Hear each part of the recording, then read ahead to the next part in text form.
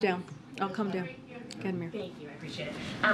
So the White House today put out this really sharply worded statement about the committee assignments, the Oversight Committee assignments. Marjorie Taylor Greene, Representative Gosar, Representative Boebert getting these assignments on the Oversight Committee. The statement said, handing the keys of oversight to the most extreme MAGA members in the Republican caucus who promote violent rhetoric and dangerous conspiracy theories.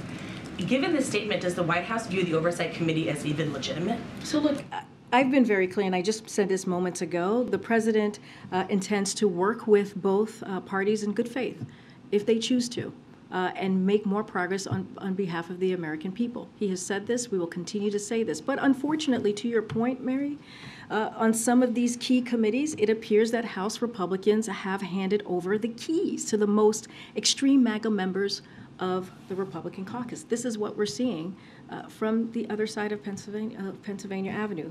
These are members who have promoted violent rhetoric and dangerous conspiracy theories, including suggesting violence against political opponents, trafficking in anti-Semitic lies, and defending and downplaying a violent insurrection against our democracy. Many of you covered what we saw on January 6, 2021.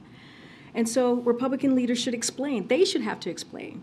Not us. They should have to explain why allowing these individuals to serve on these committees and come clean with the American people about the secret agreements, the secret deals that were made with these extreme MAGA extremists that are currently in the House. And so that is something for them to respond to. That question goes to them.